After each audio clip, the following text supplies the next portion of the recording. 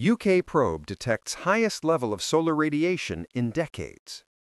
UK researchers have detected the strongest solar storm radiation at aviation altitude in more than 20 years, raising new concerns about aircraft safety. Scientists recorded the unusual spike after the Sun released an intense flare on 11 November 2025, sending energetic particles deep into Earth's atmosphere and triggering a rare ground-level event, or GLE, a type of solar particle storm strong enough to be measured from the surface. Within hours of detecting the flare, the UK Met Office and its Dutch counterpart launched weather balloons equipped with advanced sensors to measure the solar storm in real time.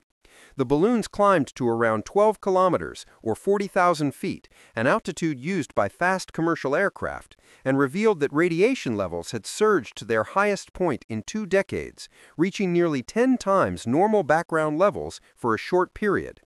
Krista Hammond, Met Office Space Weather Manager, said the data is crucial for understanding how space weather influences atmospheric radiation. Although the radiation posed no immediate health risk, scientists at the University of Surrey warned that stronger future storms could pose bigger concerns, especially for onboard aircraft electronics. Measurements showed that energetic particles could disrupt digital memory systems, potentially causing around 60 errors per hour per gigabyte. Airbus also recently cautioned that intense solar radiation can corrupt data essential to flight control operations, noting that a significant number of A320 aircraft currently in service may be affected.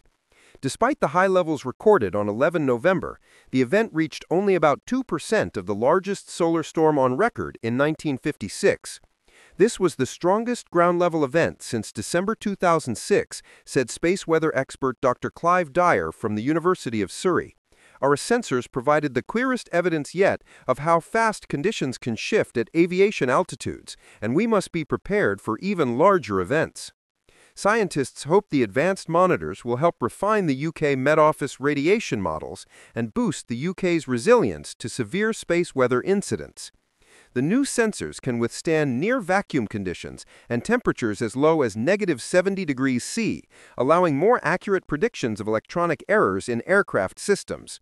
Keith Ryden, director of the Surrey Space Center, said, "Because these events are unpredictable, capturing as much data as possible is essential.